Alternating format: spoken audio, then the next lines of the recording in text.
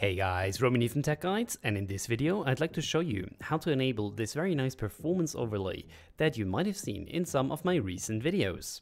Now essentially this is simply the overlay from MSI Afterburner, and this can be extremely convenient if you want to diagnose performance issues with your game, and for this especially the Frametime graph is extremely convenient. So in today's video I'm going to show you how to enable the Frametime graph in MSI Afterburner, and also how to set up MSI Afterburner in order to benchmark your game to get the averages, the 1% and 0.1% lows. Now in order to use Afterburner, you don't need an MSI graphics card, and you don't even need an Nvidia graphics card. This software just works with basically any graphics card. So on Google, search for MSI Afterburner, click on the first result, and download Afterburner. Once downloaded, extract the folder, and run the installer. The first time you open up MSI Afterburner, it will likely look a bit different than what I'm showing on screen right now.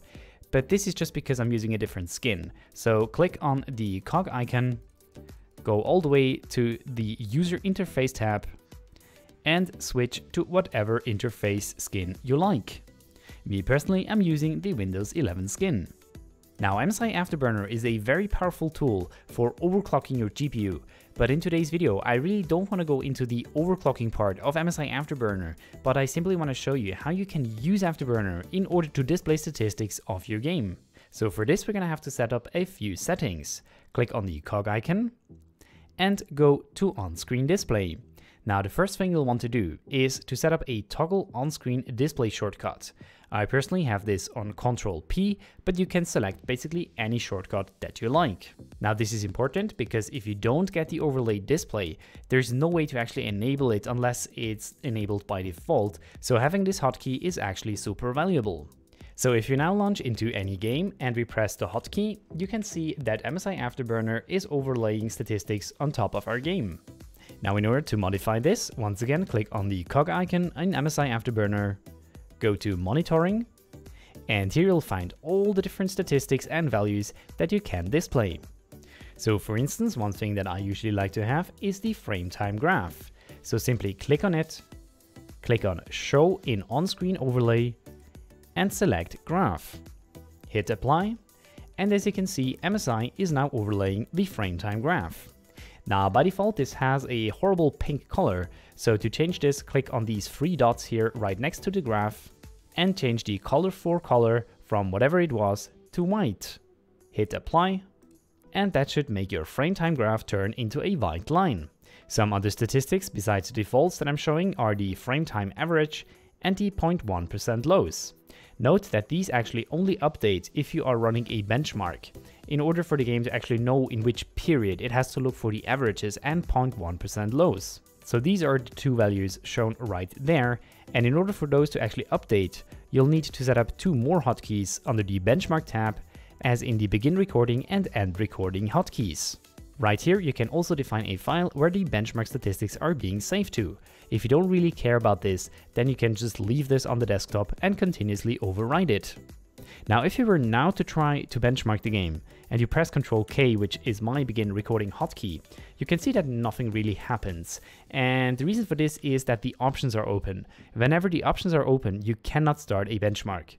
So close the options, and now you should be able to press Ctrl K, and as you can see my average FPS and 0.1% lows are being updated. If I now press Ctrl L and open up the file that I specified under the benchmark results file, you can see that a new line has been added just now. And this is actually also how I'm getting all the statistics for my FPS guides on YouTube. You see, the built-in benchmark in Modern Warfare 2 unfortunately isn't very reliable in terms of the statistics that are resulted. The actual benchmark produces extremely reproducible results. However, the statistics that are being shown at the end are completely useless. Anyway, something else I usually like to do is to actually move this overlay from the top left corner into the top right hand corner. The way to do this is to click on your taskbar and open up the Riva Tuner Statistics server. So this brings up yet another settings screen, and this is actually what draws your statistics on top of your game. So down here you can actually select in which corner you want the statistics, simply click on one of the corners, and as you can see the overlay switches into that corner. Also, you can change the size of the overlay very simply using this slider. Other than that, you don't really need to do much with the Riva Tuner statistics server. Just make sure it's always running if you want to have your statistics overlaid in-game.